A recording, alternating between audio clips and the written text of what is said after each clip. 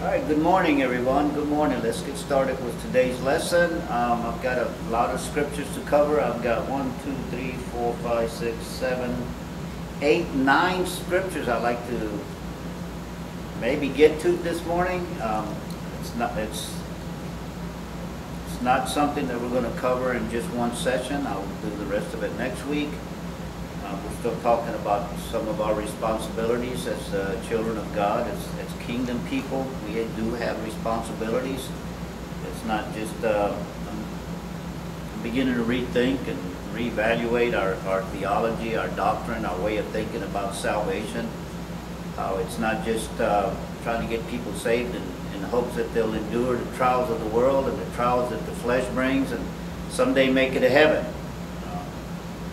There's more to the victorious life. There's more to this life that Jesus called life more abundantly than just walking down, running down, kneeling at an altar, answering a call, a salvation message, and repeating a prayer, and then, like I said, in hopes of someday making it to heaven.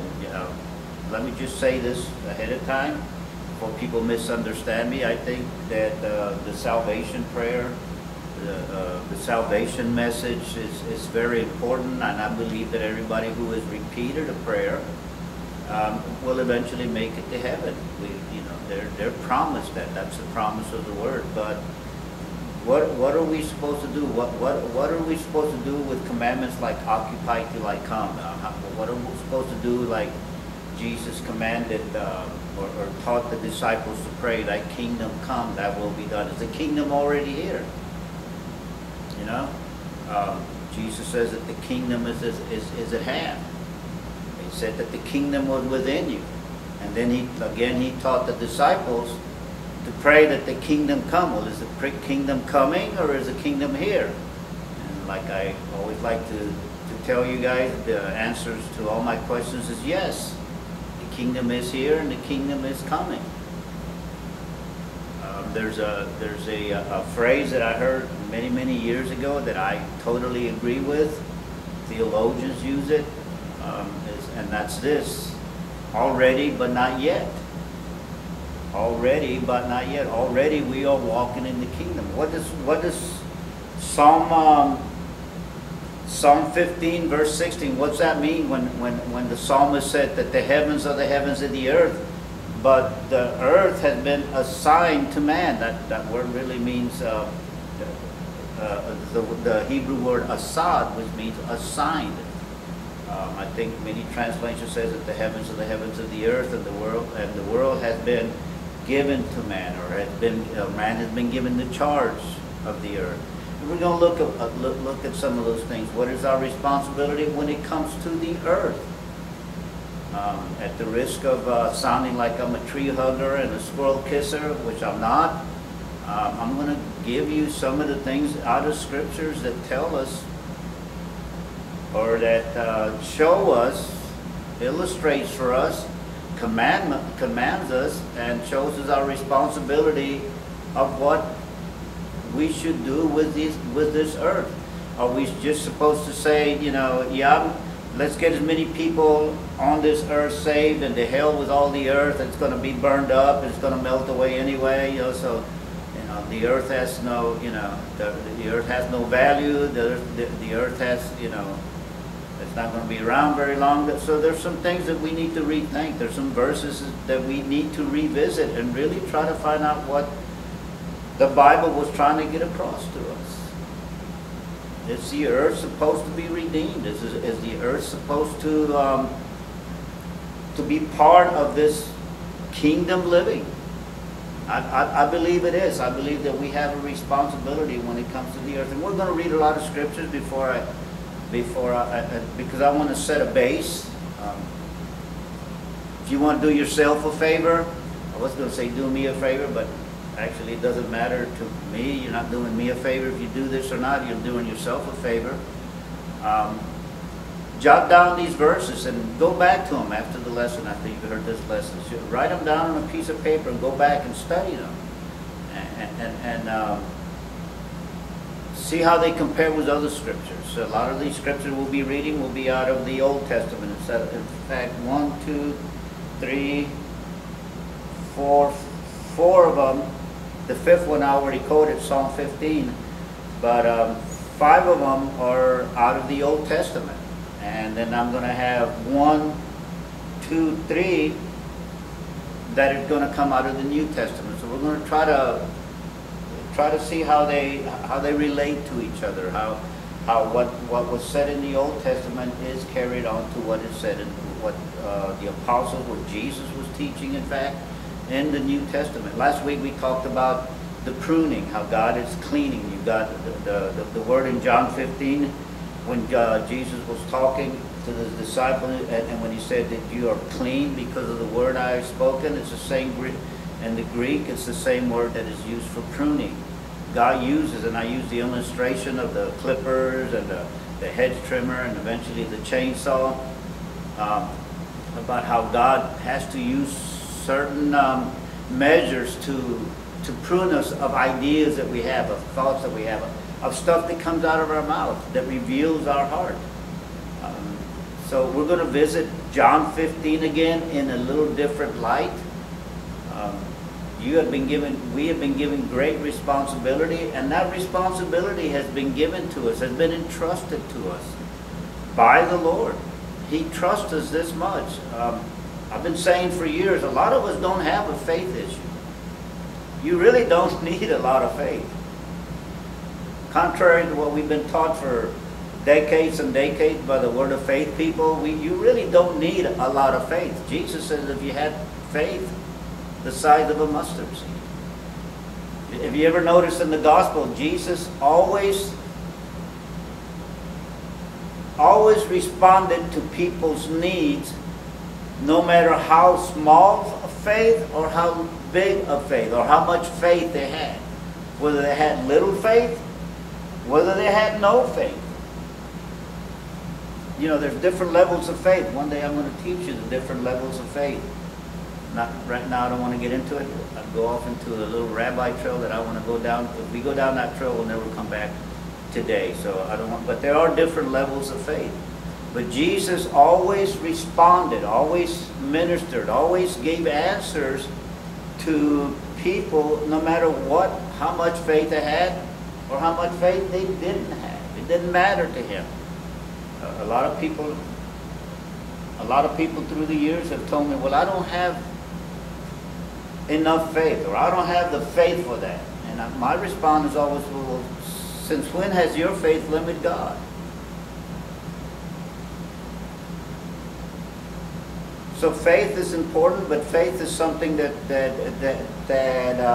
we get from God. It's a gift from God. 1 Corinthians teaches that about the gifts that we have. So we're gonna look at some of those things and how our faith involves some of the things, some of the charges. If the heavens are the heavens of the earth, and the earth He has assigned to man, then what are we supposed to be doing to the earth? I hope you learned something last week. If you watched the lesson, if you didn't, I encourage you to go back, because I'm going to be saying some things. And I'm also want to piggyback on what Pastor Kevin was preaching on Sunday morning service. I recorded the Sunday school lesson last Saturday at 1 o'clock. And Pastor Kevin preached the sermon that he preached on Sunday morning. He had not listened to my Sunday school lesson prior to him preaching the sermon on people ought to pray. We have a responsibility to pray. Remember when Jesus drove the money changers out of the temple? He premeditated that. And he drove them out, and he said, my house shall be called a house of prayer. The little Aramaic translation of that, he said, my house, my Father's house shall be full of prayer. Hello. I'll go ahead and put a plug in for this. I shouldn't have to, but I feel the need to. Every second and every Saturday of the month, we have prayer in the sanctuary. from 6 until 8. Sometimes we go a little bit longer. I encourage you to come. I encourage you to meet people. The Bible says, where 2 or more are gathered together in my name, there am I in your midst. If 2 or more of you agree on something, and a few of us have been coming faithfully, and we'd like to have even more to agree with us. We got to speak against this coronavirus. We have to, together, corporately, we have to add to each other's faith, add to each other's agreement when it comes to this coronavirus thing. And I'm not going to get into all the stuff that they're saying, that, you know, just the recent stuff. Let me just say this. I hope I can get back to what I was saying, but let me say this about that.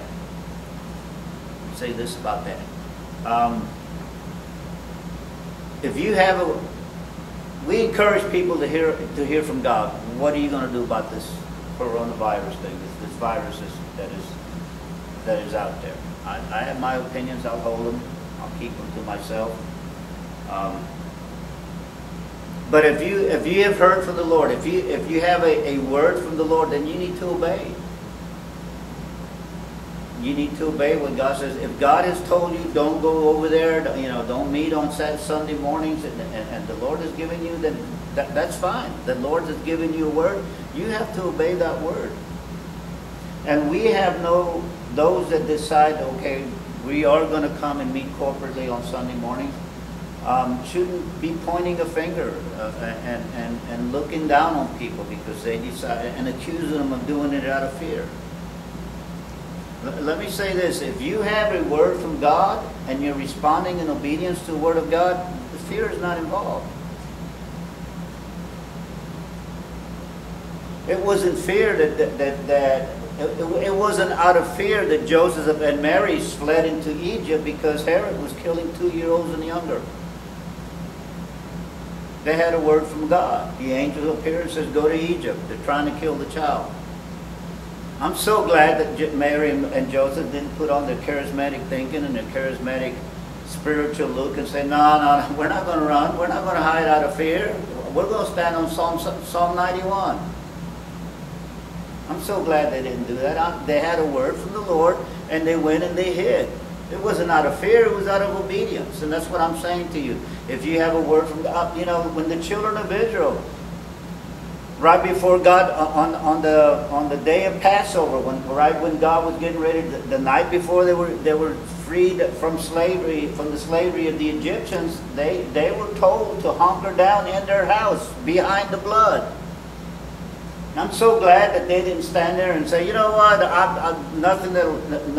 no weapon that form against me will prosper. So, you know, the death angel, because I'm saved, I'm delivered, I'm healed, by I'm blessed and favored, and highly favored. And then he starts quoting all these scriptures and stuff like that. And I'm standing on faith, and then I'm not standing in fear, and I'm going to go outside my door. If you were a firstborn son, you would have been dead. It wasn't out of fear that they stayed behind the blood. They had a word from God. Moses told them, here's what God says, and you better do it. Because if you're a firstborn and your firstborn would be killed. All your cattle's firstborn, everybody, everything. I don't know if you ever noticed what he was doing. He was setting them up. He was getting them ready so that they can acquire all the wealth of the Egyptians. He was preparing them for them to be healed. All of them. The Bible says that when they went into the wilderness, there was not one feeble and not one sick among them. Because they obeyed the word of the Lord. They weren't doing that out of fear. They had a word of the Lord, and they obeyed the word of the Lord. So what I'm saying about all that is that God is preparing you. And we're going to talk a little bit about how, when we read in John 15, if we get to John 15 today, we're going to talk about how God is preparing His people for abundance and finances, abundance in resources, and abundance in health, just like he was doing the children of Israel. If they had not obeyed the word of the Lord and hid behind the blood and stayed behind the blood, they would not have experienced those things. The disobedient ones would not have experienced those things. So in this day that that God is testing our patience, really, I mean, he's been testing mine. Can't go anywhere. I have a grandson that was born the first of the year. I haven't seen other than videos that my daughter sends me. He lives in Houston. There's no way I'm traveling to Houston right now. There's no way. Put everybody in jeopardy, my family, my co-workers, my church, the kids at the school. There's no way I'm going to do that. So God is teaching me patience. God is teaching me how to obey his word. God is teaching me wisdom. God expects you to react to his word out of wisdom and out of obedience, and never out of fear. So don't let anybody tell you, oh, you're just in fear because you don't want to go to the restaurants, and you don't want to go to the bank, and you don't want to go to the mall, and you don't want to go to the Walmart, and you don't want to go to church. That's just a bunch of fear. Don't let anybody tell you that. It's wisdom, okay? It's wisdom. So that's all I'm going to say about that. Let's go to Genesis, the first chapter, and we'll start reading. Like I said, we're going to read a lot of scriptures. If you haven't read scriptures this week, if you haven't done all your Bible reading this week, we're going to catch up with you, okay? We're going to help you catch up. In the beginning, Genesis 1:1. In the beginning, God created the heavens and the earth. God created the heavens and the earth, verse 1 says. Now the earth was formless and empty. Darkness covered the surface of the waters. My translation says the surface of the watery depths, and the Spirit of God was hovering over the surface of the waters. Then God said, let there be light, and there was light. God saw that the light was good, and God separated the light from the darkness. God called the light day, and the darkness he called night. It was an evening, and there was a morning one day. Then God said, let there be an expanse between the waters, separating water from water. So God made the expanse and separated the water on the expanse from the water above the expanse, and it was so. God called the expanse sky. Evening came, and then morning, the second day. Then God said, let the water under the sky be gathered into one place, and let the dry land appear, and it was so. God called the dry land earth. Do you know that word earth, eret, is another word that can be translated from earth in the Hebrew is delight? Remember that. There's a hidden treasure in that. And God called the land delight, or earth, eret. A solid place is another way to translate eret out of the Hebrew. And God saw that it was good. And God said, let the earth, let the delight produce vegetation, seed-bearing plants, fruit trees on the earth bearing fruit, with seed in it according to their kinds. And it was so. The delight produced vegetation, seed-bearing plants according to their kinds, and trees, bearing fruit with seed in it according to their kind. And God saw that it was good. Evening came, and then morning, the third day. Then God said, let there be lights in the expanse of the sky. And then the lights were created. Let's go down to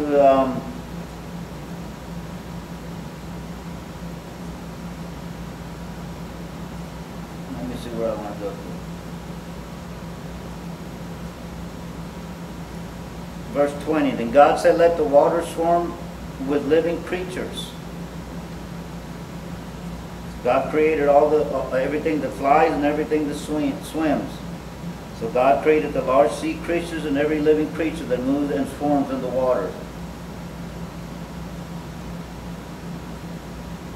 Verse 24, God said, let the earth produce living creatures according to their kind, living livestock, creatures that crawl, and the wildlife of the earth according to their kind. And it was so. God made the wildlife of the earth according to their kind, the livestock according to their kinds, and all the creatures that crawl on the ground according to their kind. And God saw that it was good. So then God, in verse 27, said that God created man in his image and his likeness. A lot of people like to quote and like to confess that I am made in God's image.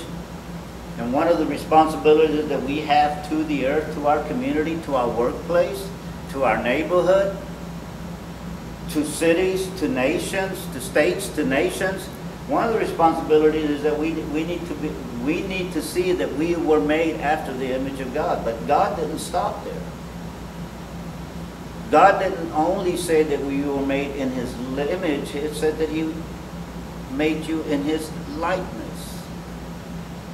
People not only have to see that you're made in His image, but I believe more importantly, they need to see that you're made in His likeness, that you are like God.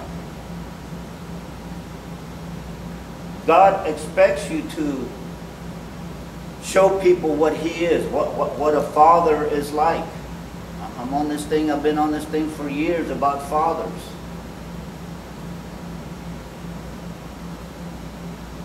I believe one of the most important, if not the, I'll go ahead and take a leap of faith and put it out there. I believe the most important work that Jesus came to the earth to do was to reveal the heart of the Father to all people. Yeah, we know that He came to die for the sin of the world. We came for justification. He came for our justification. So He came so that for our salvation. But I believe that the most important thing, because the disciple says, show us the Father and it'll be enough for us. And Jesus says, I've been with you all this time and you still don't recognize the Father. I believe that He came to show the heart of the Father. I was talking to a group of people that we met on Wednesday night at a house for a prayer meeting. And I mentioned a book that was written, I forget, back in the 40s. You might have already heard of the book, but never read it. I've read it. It's and I forget the author. I'm sitting here trying to remember the author, and I can't remember the author. It doesn't matter. But the title of the book was "Sinners in the Hands of an Angry God." I got news for you. God, I have it on good authority. God's not angry. God's a good God. God is a loving Father. We need to rethink our salvation message. What does salvation really look like? We are made in His image, but yet we're supposed to be like Him, because we were also made in His likeness.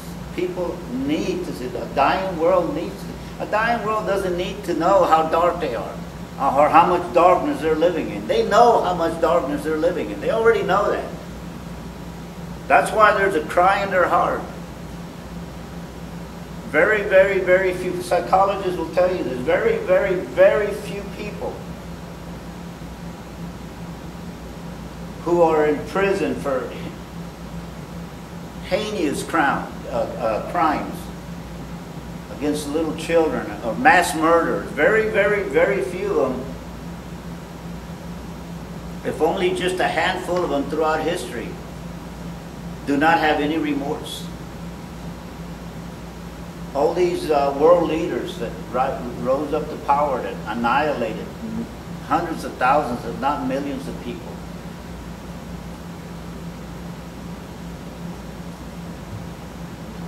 My point is, people know they're in darkness. They need to see how good the Father is. We need to be walking with the same testimony that Jesus walked. I only say what I hear my Father say, and I only do what I see my Father do. And then when I asked Him, show us the Father, He said, listen, you've been with me all this time. I've been doing what I see the Father do. I've been saying what the Father says. I've been revealing you. I've been with you all this time, and you still don't recognize the Father? That should be the question that you ask people. I am His likeness. I've been working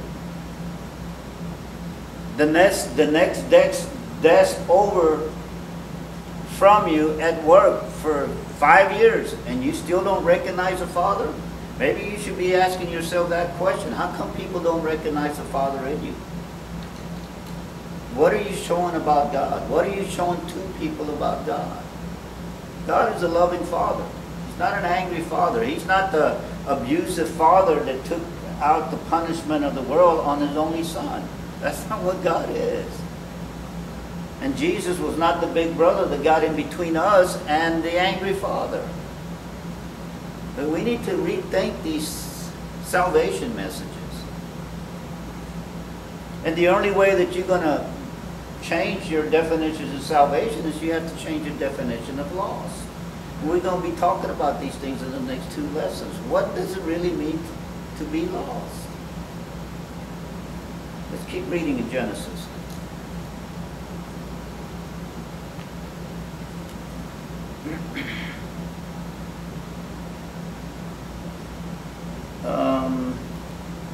Verse 27, chapter 1. So God created man in His own image. He created him in the image of God, and He created them male and female.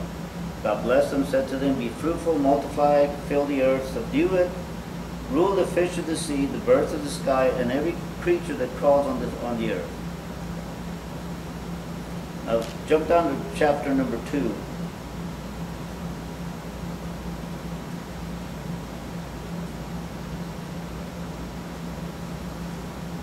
Verse 4, these are the records of the heavens and the earth concerning this creation at the time that God made the earth and the heavens. No shrub of the field had yet grown on the land, and no plant of the field had yet sprouted, for the Lord God had not made rain on the land, and there was no man to work the ground. Jump down to verse 8. The Lord God planted a garden in Eden in the east, and there He placed the man He had formed. The Lord God caused to grow out of the ground every tree pleasing in appearance and good for food, including the tree of life in the middle of the garden, as well as the tree of the knowledge of good and evil. Now jump to verse number, I think it's verse 15. The Lord took the man and placed him in the Garden of Eden to work it and watch over it. The Lord God took the man and placed him in the Garden of Eden to work it and watch over it. You ever ask yourself this question? I've asked it before. I don't claim to know the answer fully. I know one of the answers. Why would somebody that can just speak and something's created will plant something? Why would God plant something? He has the authority to speak, and it's created. So if you have the authority, put yourself in God's place. If you have the authority of speaking and things are created, why would you plant something? Could it be maybe because He's into the maturity stage or the maturity process?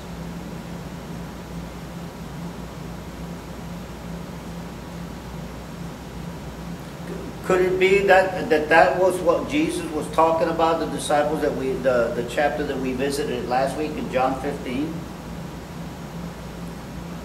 Could it be that God is into the process of growing us up until you come to maturity? God planted a garden. God plants you. And God wants you to go through the process of maturity. Let's go to Romans, the 8th chapter. I'm going to read that out of the Passion Translation. Romans 8, one verse. Verse 19. The entire universe is standing on tiptoe, yearning to see the unveiling of God's glorious sons and daughters. Go to 2nd Chronicle. Very familiar verse. If you've ever been to a conference on prayer, it's not really a conference of prayer legally until this scripture was read.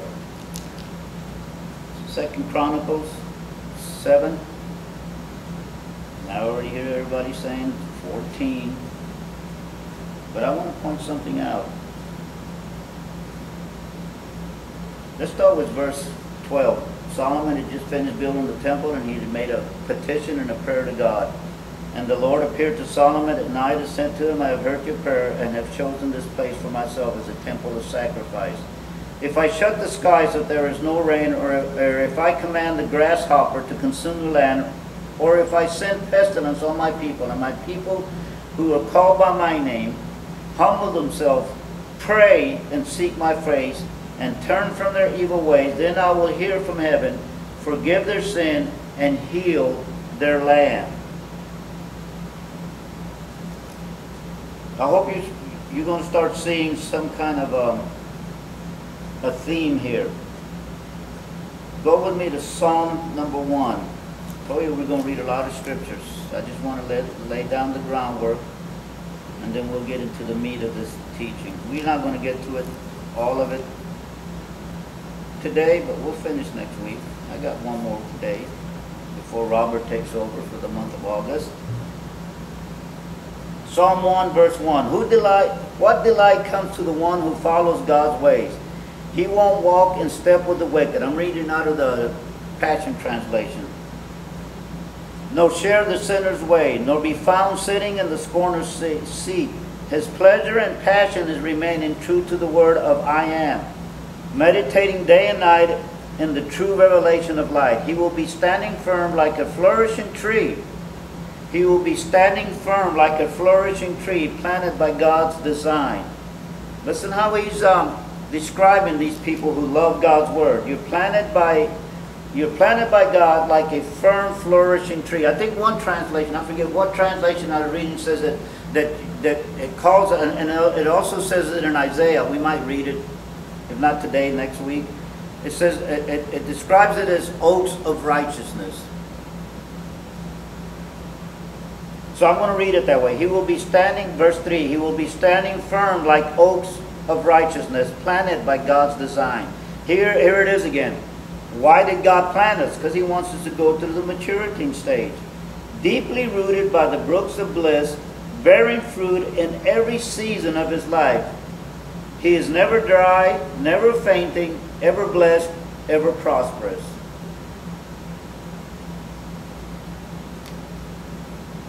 I think King James and the New King James, and I think the New American Standard says that goes on to say that their leaf never withers. I like that translation because when it says that their leaf never withers, means something. What does it mean? Well, I'm glad you asked. Go to Revelation 22.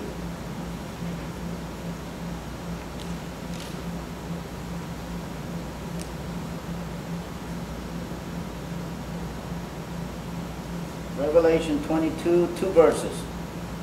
Starting with verse 1. Then the angel showed me the river of the water of life. Here's a river again, flowing with water, clear as crystal, continuously pouring out from the throne of God and of the Lamb.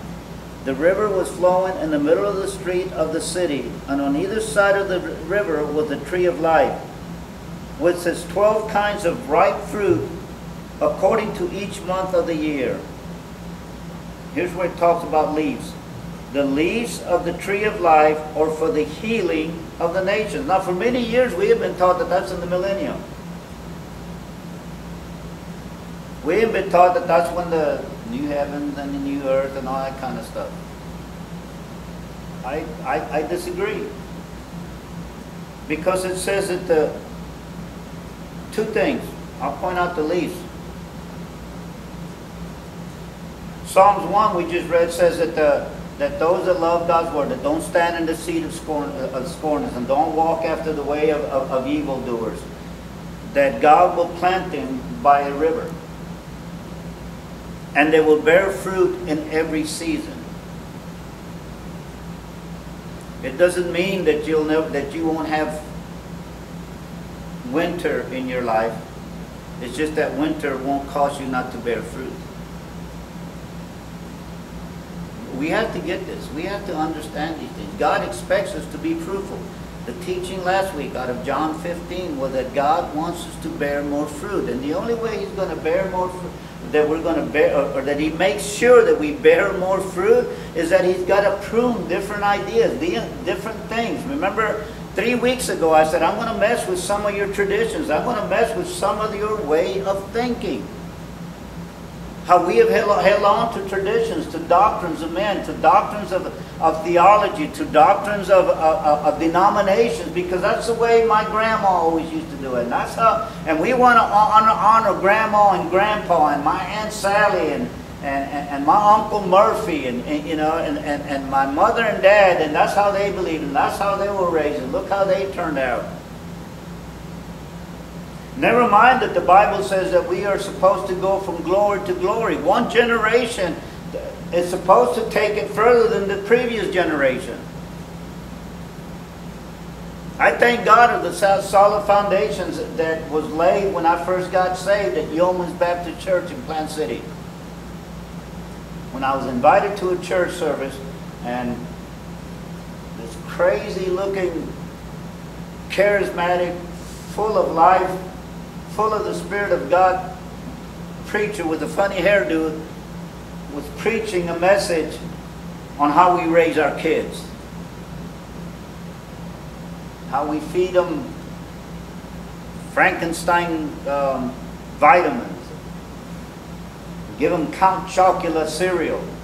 We need to rethink those things. What are we doing to our kids? And how God had healed them of diarrhea. That's the message he was preaching when I got saved. That word was full of life, and it set me free that morning.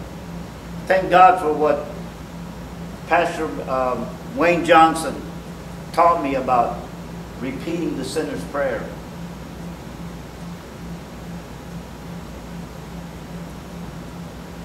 He walked me through the steps of, now you need to be baptized, and he baptized me a couple of Sunday nights later. Thank God for that. But if I really want to honor the memory of my fathers, the memory of the men that led me to God, that taught me the biblical foundations that are in my life that I will never ever forget, and they'll be with me until I go to my grave or Jesus comes back, whichever comes first. If I want to honor those memories, then I need to take this further. And we've always been told that this chapter 22 in Revelations is about the great by and by when we all go to heaven. Well, then if it is, then how come it says that the leaves are for the healings of the nations? There'll be no one sick in heaven. There'll be no one sick in the middle. There'll be even no more tears. No one will die. In fact, didn't write this one down. Isaiah 65 talks about how Isaiah 65 and Isaiah 15 talks about how the lion will lie. It actually says that the wolf will lay down with the lamb, and the child will stick his hand into the hole of the poisonous snake and not be harmed, and the lion will eat grass like a lamb does. We've always been taught that that's about the millennium. That absolutely is not about the millennium. But when Jesus comes back, new heaven, new earth, I can prove that to you. I just heard somebody ask me, prove that. Thank you. Thanks for asking. I will. Because it goes on to say that the centurion, the man who dies at 100 years old, will be considered too young to die. Isaiah 65 teaches that. People are dying when the lamb is lying next to the lamb. When the little kid's sticking his head into the hole of the snake and it won't harm them. People are dying. They're dying at older than 100 years of age. I believe that's something that is promised to us nowadays. Before the new heaven and the new earth, because there will be no death. And people says they're dying. And if you die before you're 100, you'll be considered too young to die. We got to rethink these things. I'm not wanting to... No, before I say that, let's go to Isaiah.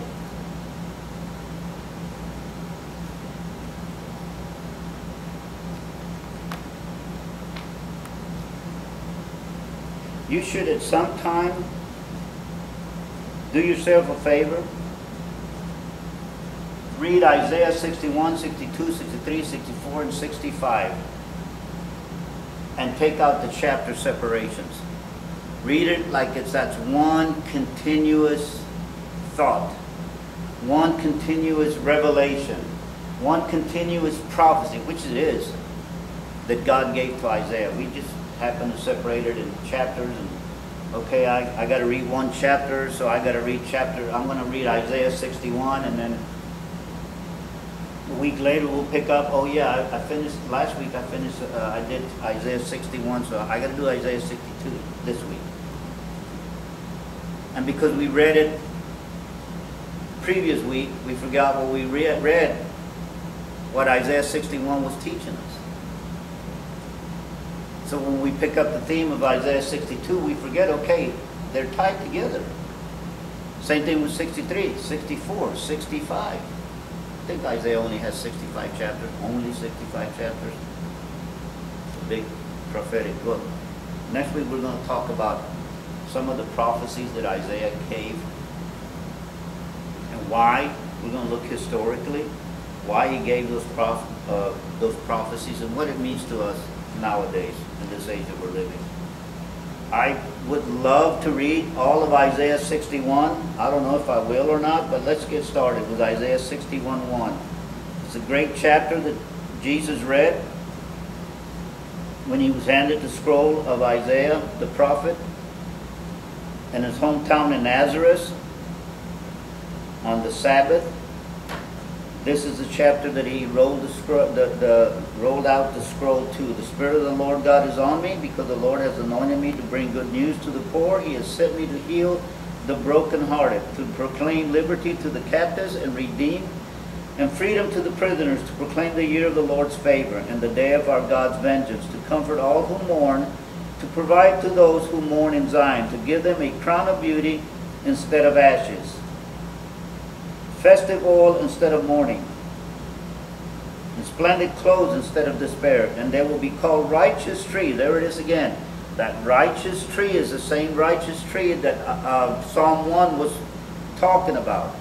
Oaks of righteousness.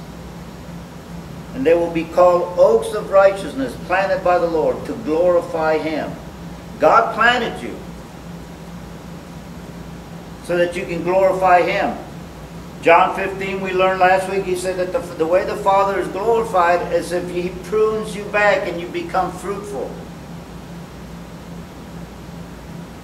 And John 15, later on in the chapter, towards the end of the chapter, if not the end of the chapter, I believe it's at the end of the chapter of John 15, he says that you will ask anything in my... After he told you that he wants you to bear fruit, he prunes you so that you can bear more fruit, so that you can be more fruitful. Okay, define...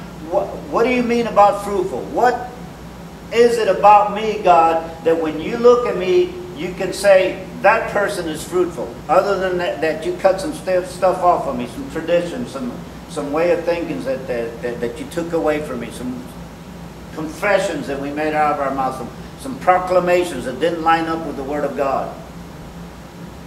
Well, Jesus went on to say, in that day you shall ask anything in my name, and the Father will give it to you, so that your joy may be full. We are designed that when we have answers to prayer, that when we get answers to prayer, our joy will be full.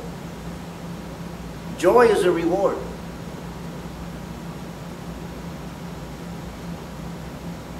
We are commanded to walk in joy. You want to call it happiness, that's fine. Dennis Prater, if you ever get a chance to Google him, Dennis Prater does a great teaching on happiness is not a feeling.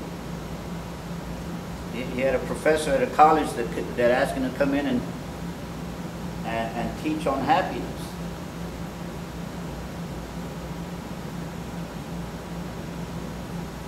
And Dennis Prater asked him, because Dennis Prater is Jewish, he thought he might want him to come in and talk about the Jewish Messiah or about the Torah, whatever, because he was Jewish. He said, no, I want you to talk about happiness. Why happiness? Prater asked. But Prager asked, he says it was, well, because that's an emotion that a lot of kids don't have, especially college kids. And Prager just rolled out of his mouth. He says, well, I believe happiness is not an emotion. It's a moral obligation. And the professor said, great title. So if you ever get a chance to listen to Dennis Prager, Prager University, on the teaching of happiness is not an emotion. Happiness is not a feeling. It's a moral obligation. We have a moral obligation to walk in happiness, to walk in the joy of the Lord. That's a moral obligation. You have a moral obligation to the person sitting next to you at work, your co-workers, your family. You have a moral obligation to walk in happiness and in joy. Not to be this dried up prune all the time that's talking about doom and gloom. I've got news for you. All this doom and gloom things about the earth is going to pass and the earth is going to blow away. I don't see that in scriptures. Until it gets better first. And I'm going to try to prove that to you in this session, the rest of this session, and then the session next week. That it's going to get better. I want to see the prophecy that's in the Bible where the knowledge of the world, the knowledge of the Lord shall cover the earth like the sea covers the earth. Where the kingdoms of this earth becomes the kingdoms of the Lord and His Christ.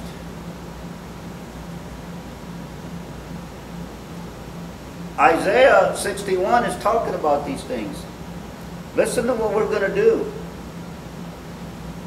First, He's going to take care of the ones. First, the anointed one, the anointing that was on Christ, is going to take care of the brokenhearted, the captives, the prisoners, those who mourn in Zion. And He's going to give them a crown of beauty instead of ashes, verse 3. Oil instead of mourning. He's going to clothe them instead of despair.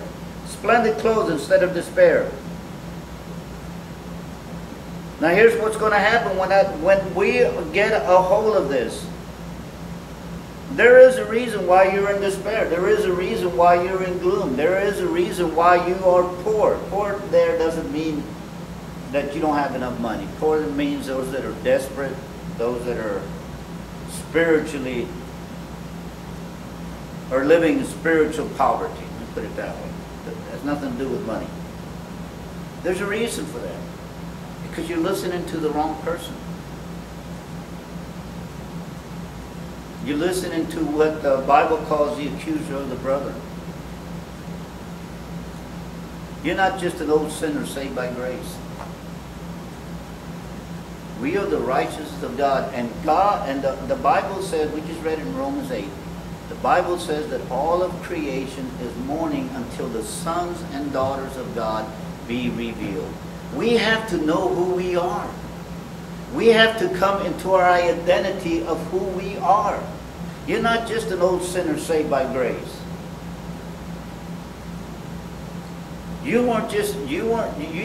didn't just go down to an altar, repeat a prayer, and then now I got to endure all of life's trials and tests, and hopefully one day I'll make it to heaven. We're to be, the Bible, Paul says we're to be more than conquerors.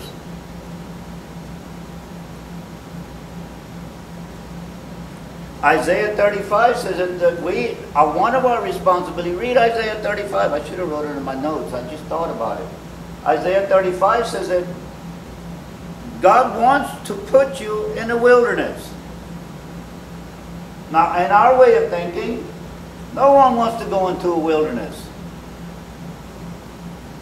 Now, how you doing, brother? I'm going through a wilderness. So what are you doing while you're in the wilderness? Isaiah 35 says that God puts us through the wilderness. God puts us through the valley of Baca, the valley of weeping, so that the springs will be flourishing again in the desert. That there will be crops and plants again in the wilderness, and there'll be streams of righteousness that come. God wants you to put you in the wilderness so that you can make sure that the earth is producing what it's supposed to produce. The problem that we've had is that when we study the story of creation, we always study the part that happened after the fall, and we fail to study what happened before the fall. That's why I only read Genesis first chapter and the second chapter, parts of the second chapter.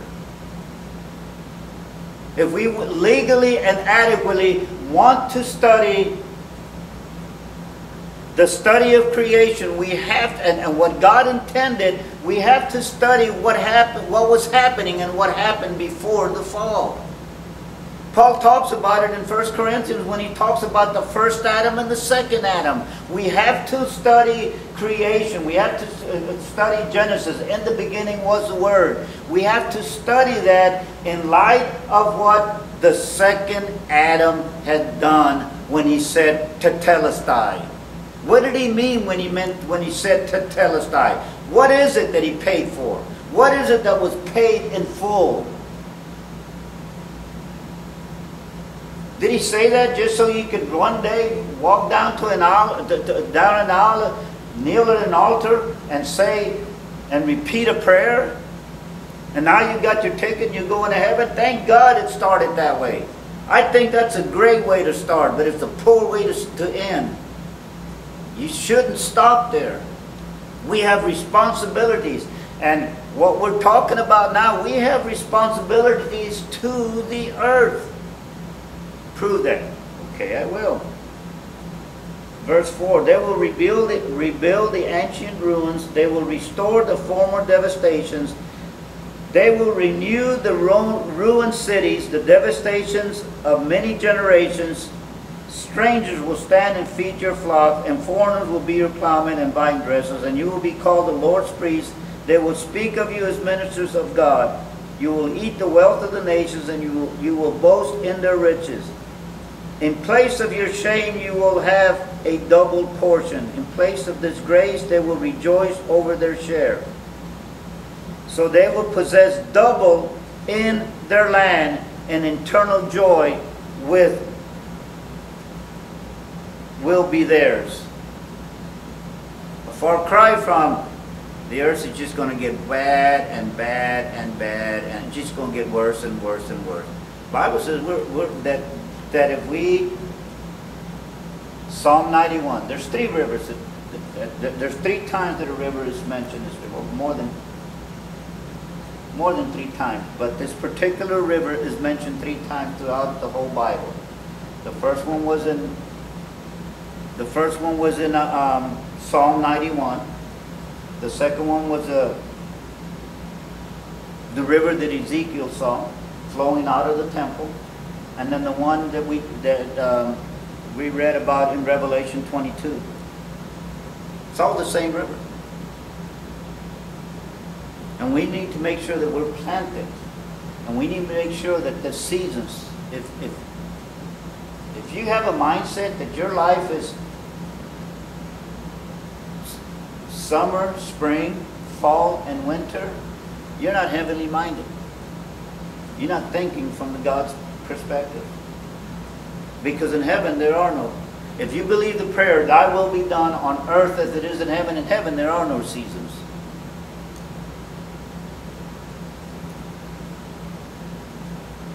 We're studying the wrong things. We study creation, but we've failed to study what happened before the fall. We're so interested in what happened after the fall. Let me say this to you. It's really going to rock you. 30 minutes after Adam fell, nothing happened. Nothing changed. 30 minutes after, nothing changed. Everything still looked the same. Other than that, they were covered with clothes. I understand all that.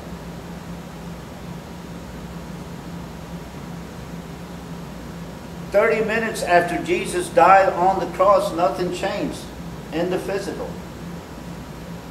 I know that it was noon, till 3 o'clock, it was dark. I understand all that. Before the flood, everything was the same. They continued to marry. Before Sodom and Gomorrah was rained on, everything was still the same. It's a progression of things that God shows us.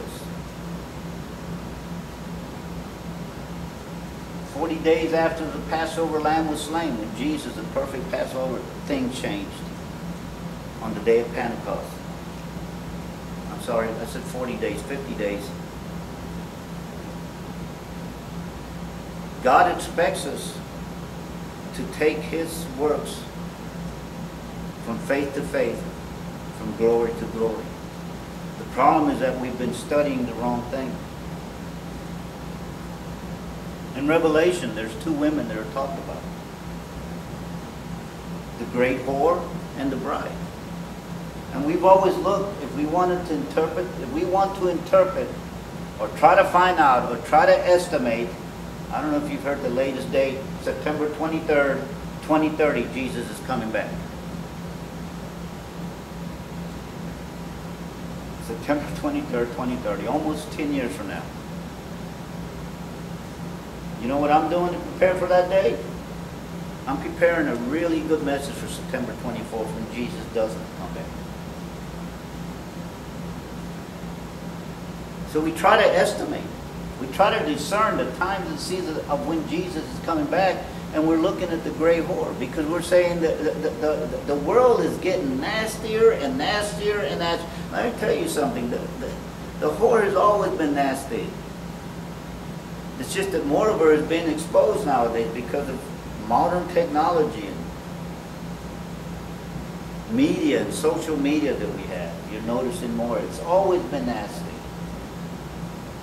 I'm going to make a suggestion to you. Don't be looking at the whore. Look at the bride of Christ. Jesus says, I am coming back for a bride that is without spot and without blemish.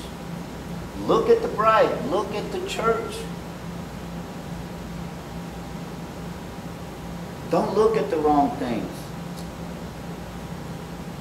For I, the Lord, love justice. Verse 8. I hate robbery and injustice. I will faithfully reward my people and make a permanent covenant with them. Their descendants will be known among the nations, and the posterity among the peoples. And all who see them will rejoice, or will recognize that they are a people the Lord has blessed. I rejoice greatly in the Lord. I exalted my God, for He has clothed me with the garments of salvation and wrapped me in a robe of righteousness. As a groom wears a turban, and as a bride adorns herself with her jewels. For as the earth produces its growth, and as a garden enables what is sown to spring up, so the Lord God will cause righteousness and praise to spring up before all the nations. I will not keep silent because of Zion, and I will not keep still because of Jerusalem, until His righteousness shines like a bright light, and her salvation like a flaming torch. Nations will see your righteousness, and all kings your glory, and you will be given a new name, and the Lord's mouth will announce, you will be a glorious crown in the Lord's hand, and a royal diadem in the palm of your God's hand. You will no longer be called deserted.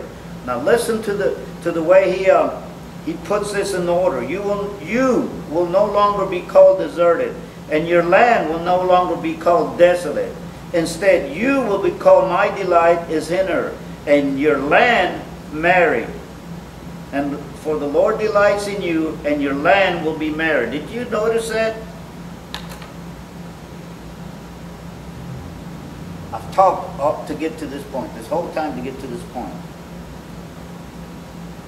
The only way that the earth is going to be redeemed, the only way that the earth will produce what it's supposed to be producing, and that's why the earth knows that it's not producing the way it's supposed to produce, the way it was created for it to produce. And we read about it in Genesis, the first chapter. Go back and study it. Go back and study before what was happening before the fall. God says it will produce plants, and those plants will have seeds in them that will yield more and more and more. Last week we talked about what God is into the more. The earth is moaning and groaning because it knows that it's being held back. It's being hindered from producing what it was designed to produce. When Jesus calmed the storm, when the disciples went up and woke Him up, and they said, "Don't you care that we died?" He spoke to the wind.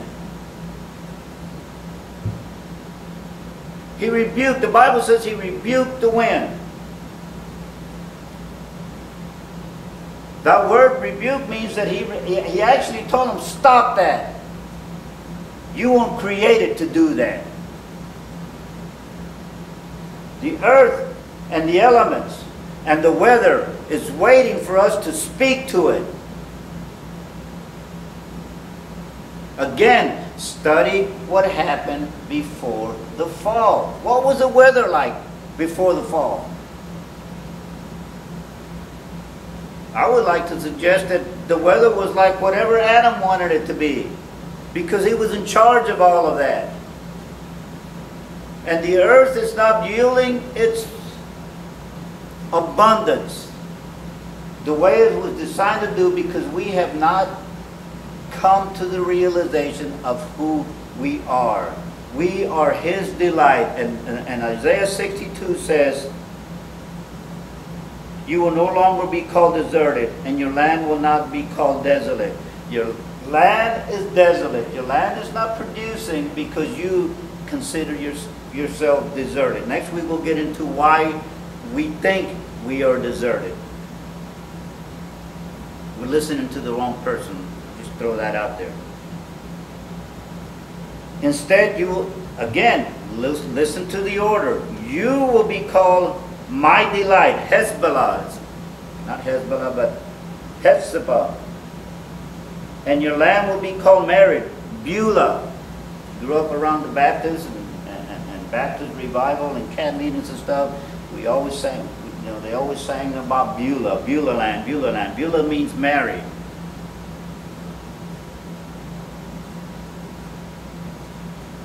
We have to come to the understanding that we are loved by God and we are His delight. We don't run to the Father with our hat in our hand. Our hand, we do, but we shouldn't. Put it that way. A lot of us run to the Father with our hat in our hand, our head bowed down with shame. Like the prodigal son approached the Father and he said, Father, I am no worthy. I have sinned against heaven and I have sinned against you. No longer worthy to be called your son. Just make me like, and before he could say, make me like you, one of your servants, just hire me, let me work myself back into your favor. The Father stopped him. You can't work your way back into the Father's love. You have to go, that's why it's very, very important for you to go into the secret place. That's why, again, Pastor Kevin stressed it in the sermon last week. I touched on it last week out of John 15. That's why prayer is so important. The intimate time with God, where you recognize that I am a son of God and I am God's delight and God delights in me. And when we come into that identification of we are His delight, we are His beloved, we come into the understanding that we are loved no matter how we smell. We might smell like slop and we might be covered with mud. God still loves us. You are His delight. And when we get that revelation, that's why the earth will come into, that's why it's groaning until you be revealed, until you recognize who you are. You're His delight. That's why it's important. And again, I don't mean to sound like a tree hugger and a squirrel kisser, because I'm not. But the Bible says, it goes on, and Romans goes on to say that all of creation is moaning. All of it. And groaning. And travailing. Like birth pains, Romans 8 says. Until we recognize who we are. In ending, let me read out of John 15. We were there last week. I'm going to read it out of the Passion Translation. This translation is a good translation of Passion, but it's so hard to read the verses. Let's start with verse 8, 15:8. When your lives bear abundant fruit, you demonstrate that you are my mature disciples who glorify my Father. That's where maturity comes in, that you're bearing abundant fruit.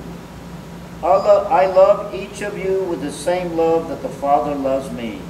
You must continually let my love nourish your hearts. If you keep my commandments, you will live in my love, just as I have kept my Father's commandments, for I continually live nourished and empowered by his love.